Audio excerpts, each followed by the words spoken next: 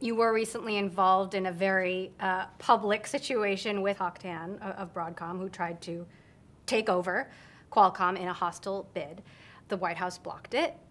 How did you navigate that?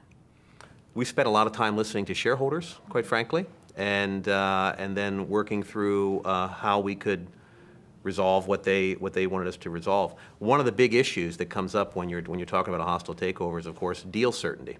And I think in this case, it was proven that our board, I think we're pretty smart and I think circumspect to take sort of a cautious view on that. And then ultimately it ended up that in preparation for 5G, the U.S. government did what it did. But I think today it'd be very difficult to be in any type of big merger that requires approval either in the United States or in China. Just the political environment is quite difficult. And I think one of the things we were able to do is, I think, navigate that environment as a company and sort of remove that uncertainty away from our shareholder base. And we're pleased as to how the stock has been performing after we've done that. And of course, we've done all the things that we said we're going to do, and we're going to continue to do those things. For you as a CEO, what was the sort of range of emotions you went through when you found out that that was not going to happen? Was there like victory, relief?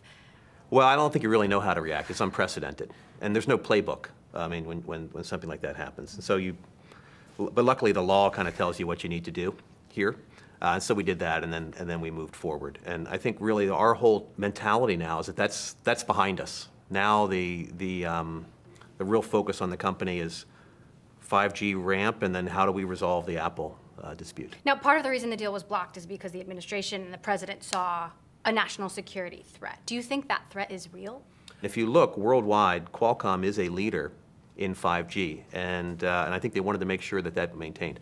But quite frankly, I'm not sure anybody really understands everything that happened there. Then there was the flip side, and Qualcomm tried to buy NXP, $44 billion bid. You waited 2 years for approval. This as trade tensions continue to escalate. The Chinese government never said no. They just let the deadline lapse, and the deal was effectively dead.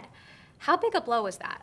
You know, it was, we kind of moved beyond it. I think we've been very, we were very clear. In fact, I was very clear in terms of what we were going to do, and it played out not the way we wanted originally, but I think we moved beyond it and did the right thing as a company now. There's really no dramatic change, at least our evaluation, anybody's evaluation, of the M&A actionability between, in China, between now and probably since the end, till the end of the midterm elections in the United States, so in November timeframe. So what we decided to do was remove the uncertainty for our shareholders, remove the uncertainty for both companies, and move on. And it's proven to be the right decision, at least for us.